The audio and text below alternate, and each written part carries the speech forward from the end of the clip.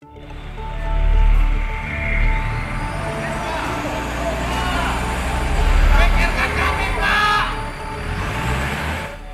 viral, video sejumlah sopir truk menggeruduk kantor Bupati Bengkulu Utara pada Selasa 6 September 2022.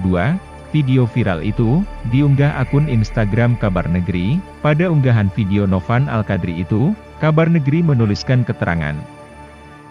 Dilarang isi solar, sopir truk geruduk kantor Bupati Bengkulu Utara, lantaran tidak diperbolehkan mengisi bahan bakar minyak, BBM, solar bersubsidi. Puluhan sopir truk geruduk kantor Pemkab Bengkulu Utara, Selasa pagi 6 September 2022, para sopir menuntut agar dapat membeli solar subsidi di SPBU.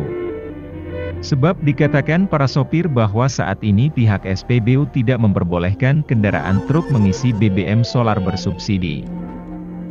Para sopir menuntut pemerintah, khususnya Pemkab Bengkulu Utara, agar dapat memberikan kebijakan terkait dengan pembatasan pembelian BBM solar bersubsidi, tulis Kabarnegri.